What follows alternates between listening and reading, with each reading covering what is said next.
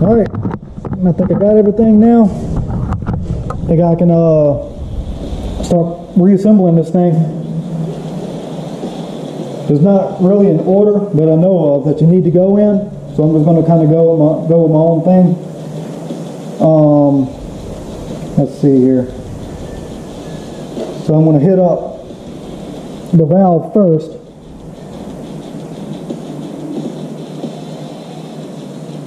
Not the valve, the pump. I'm going to hit that up first. Put a little bit of stuff on it.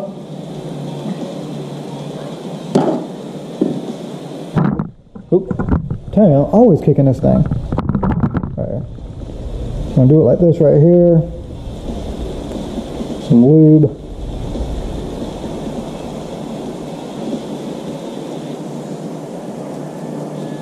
Like that.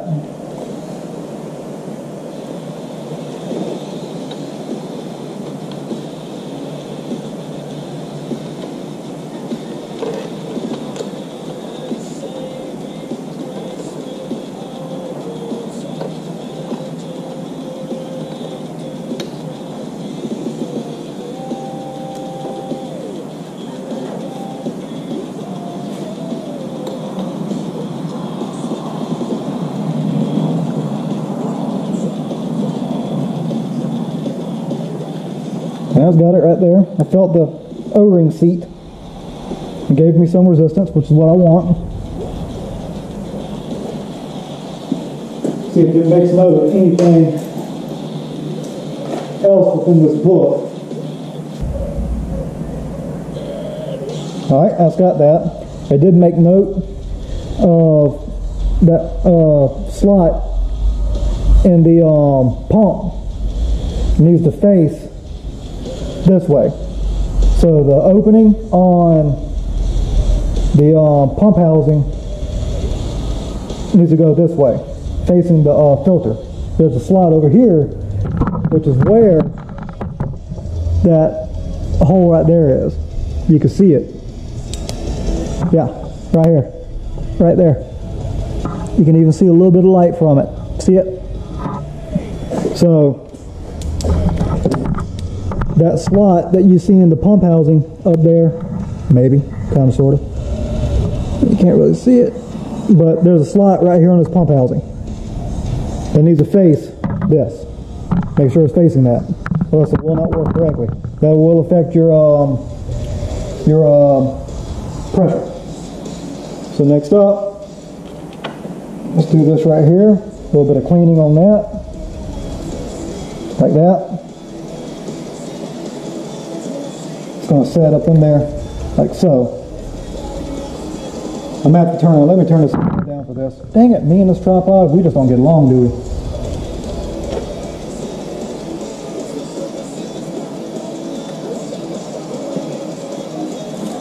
Pull that out the way. Alright, flip it upside down. Like so. Flies. Alright, so now, give this little, crap, drop it. This little ball bearing wants to chase it down. Got it. Small ball bearing right here. It sets just like that.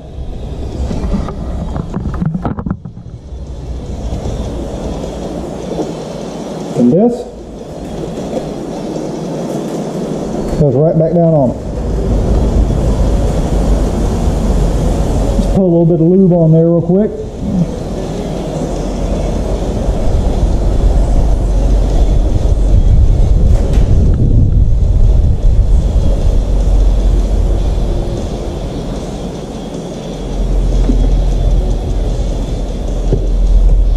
Take it back out. There's a spring that's still in there, so I'll take care of that in just a second. Wipe this O-ring down with a little bit of fluid. I'm even going to wipe it down in here.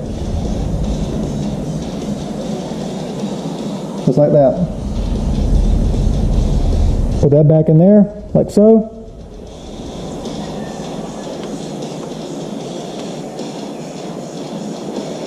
Better yet, I'll show you another trick.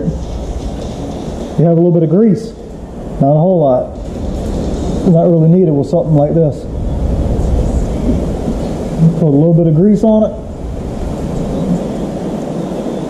Put it down in there, the way you know for sure it ain't gonna go anywhere. So it don't bounce around and whatnot.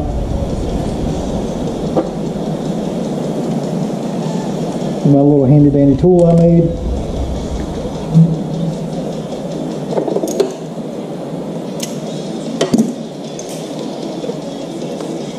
These need to be torqued down too, but I'll torque them down in a little while.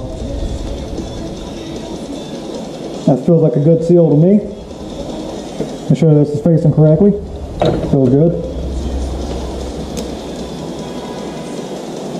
Okay, got that one done. Get the plug in place on the pump.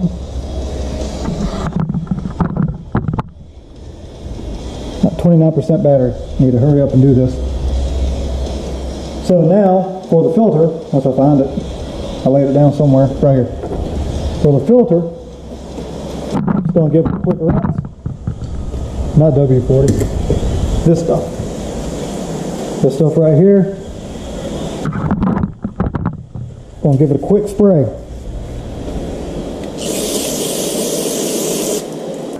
Got some junk in there, of course. That's pretty good right there.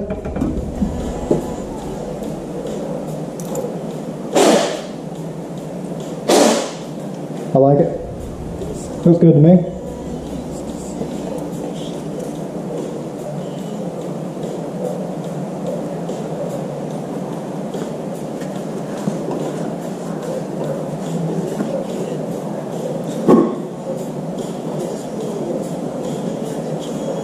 Make sure all that's clean down in there.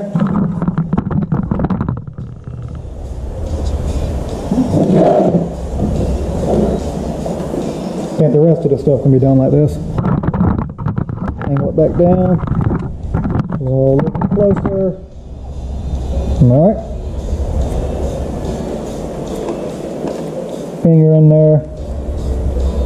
Any junk out. That sits just like that. Let me flip it upside down again. Make sure that binder, that filter sets correctly, because it has to go in this opening right here. So that's what we're going to do. Just like that.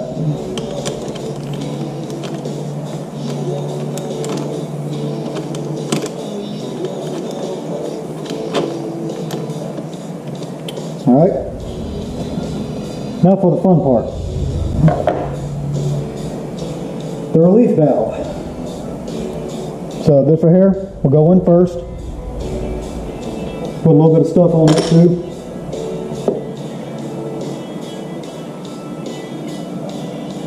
Not mistaken. Yep, goes in toward the bottom. Okay. So it sits like that. I'm going to put a little bit of stuff on that wall too, just to be on the safe side.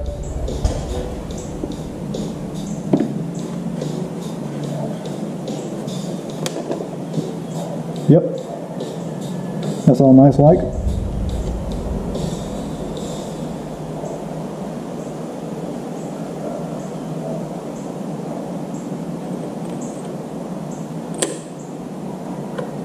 Yep, I felt it seat, that's good. So next up, you got springs you need to keep an eye on. Different sizes, as you can tell. This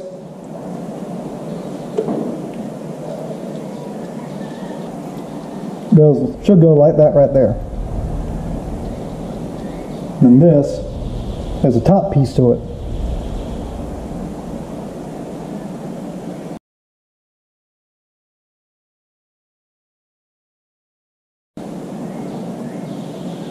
That's what it looks like.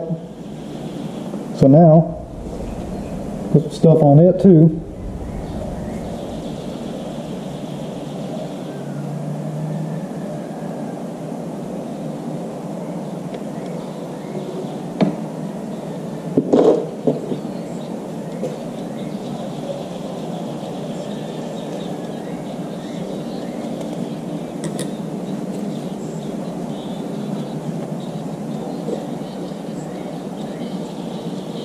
I'm actually going to lay this one back on the side, that way it doesn't fall out because it's upside down.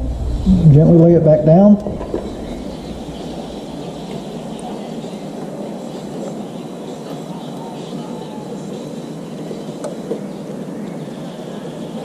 Just like that. And now, where did, here it is. That's got a new O-ring on it as well, for the housing. I mean the plug, they call these plugs.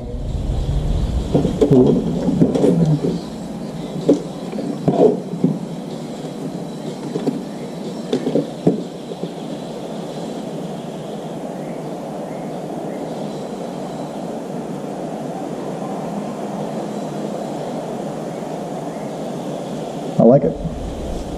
Like that.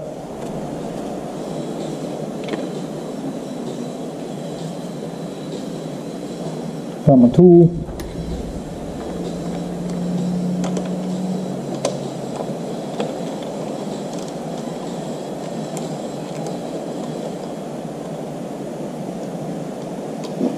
Now I can't remember if I showed y'all how that went or not, but this right here is the diagram for it.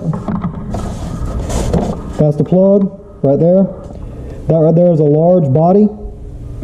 There's a small body that goes inside of that. I think you may have seen it. Springs and then the top piece. This right here kind of also that shows a large body right there. I don't see the small body anywhere, but that's the large body.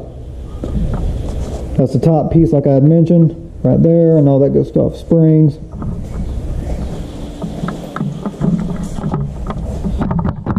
Just about ready to put those top crush washers on it.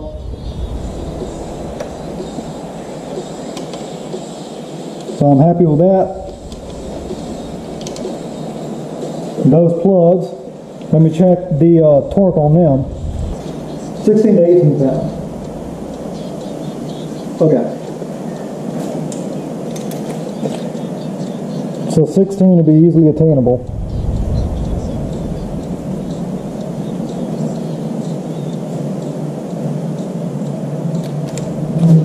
Hopefully I'll be able to get it if my tool don't break.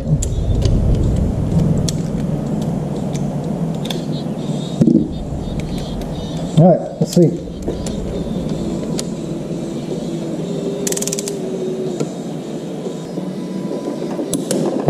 One.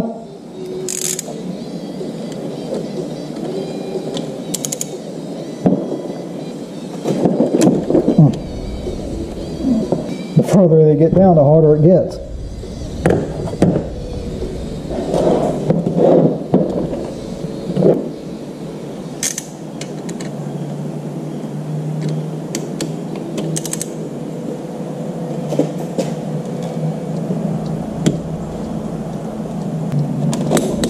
That one.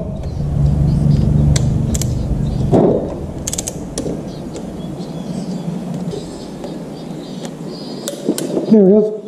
But my little janky tool didn't break. So I'm happy about that.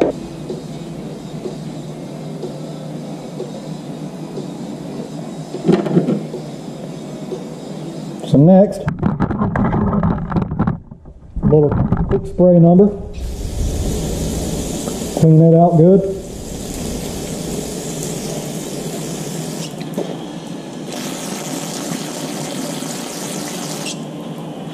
Like that. Same thing for this.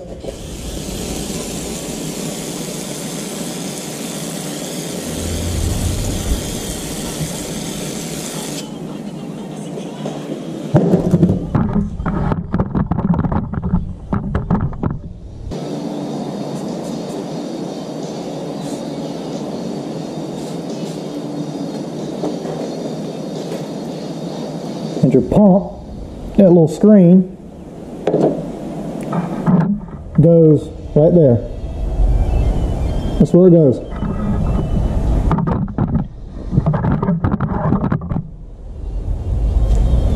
So we're going to put it in the specified area. like that.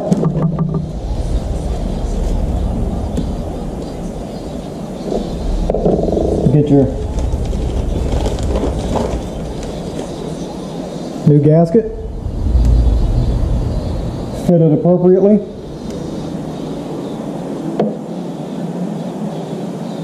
Give us one more spray down, hang on.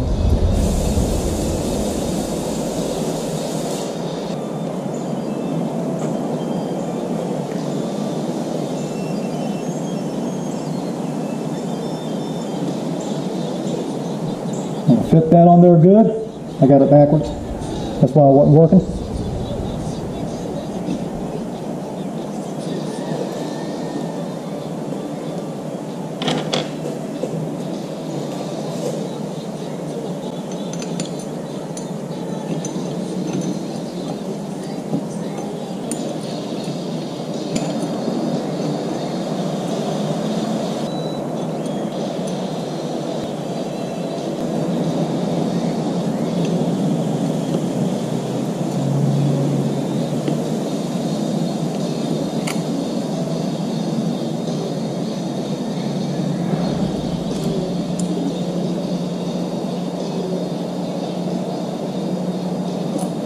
Alright, need to snug those down.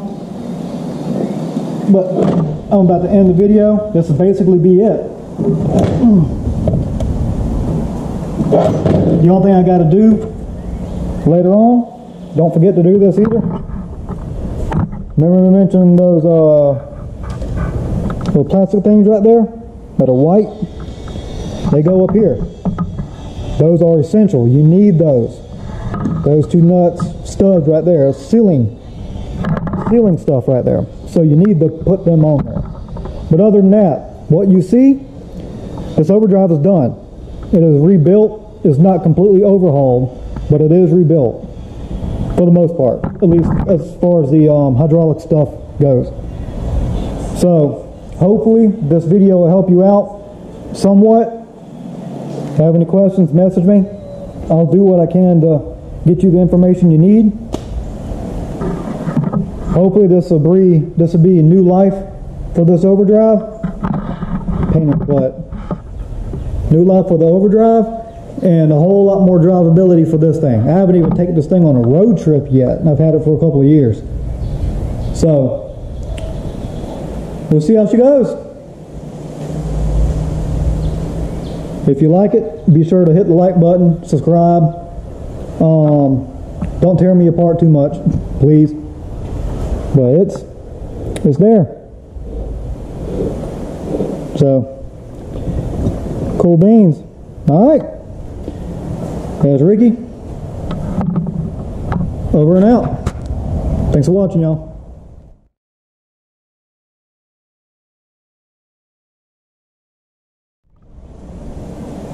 All right. Wanted to touch base real quick about the solenoid right here and how to take it apart. So on the solenoid, you got a total of 5 O-rings that need to be replaced when we're building this thing. You've got 2 out here, and the rest of them on the inside of this, on the shaft right here, you see. Got this right here. It's got 2 O-rings on it. This right here, this end piece, has an O-ring on it. So basically what you do is you carefully remove the C-clip, and this thing is going to be a pain. It's very small. It's a pain to work with. You remove that, and this right here will come on out. Behind this will be a very small spring. Keep an eye on that spring. So inside of this, it's going to look like this. That's what it's going to look like on the inside of it. If you can see that. The O-ring, this E-clip right here that it's out of frame, right here. This right here goes on the inside of that and butts up against this. Remove the clip. This here will come out, followed by the spring, and then you carefully maneuver this out. And that's it.